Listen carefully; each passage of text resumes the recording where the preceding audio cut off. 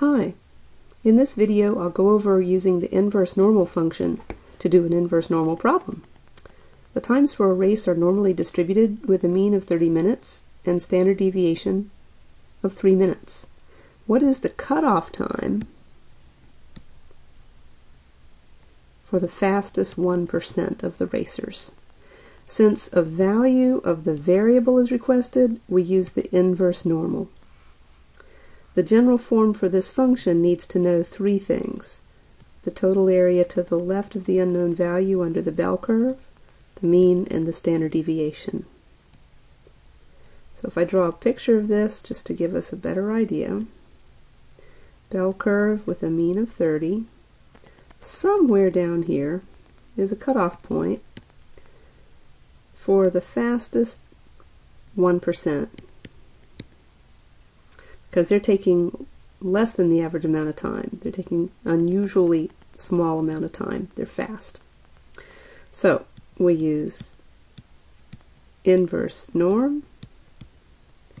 The area to the left of the unknown value is 0.01.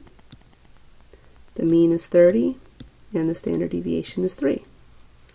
So on the calculator, we'll go second distributions, inverse norm, area to the left of the unknown value is 0.01, comma, the mean is 30, comma, the standard deviation is 3, close parenthesis, enter. So it looks like X is about 23 minutes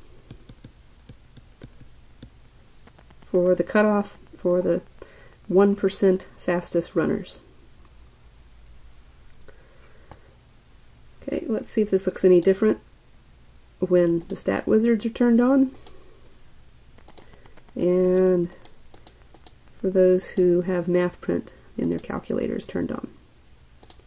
So again, we'll go second distributions, inverse norm, and so we're prompted. Area means the area to the left of the unknown value, always. 0.01, down arrow.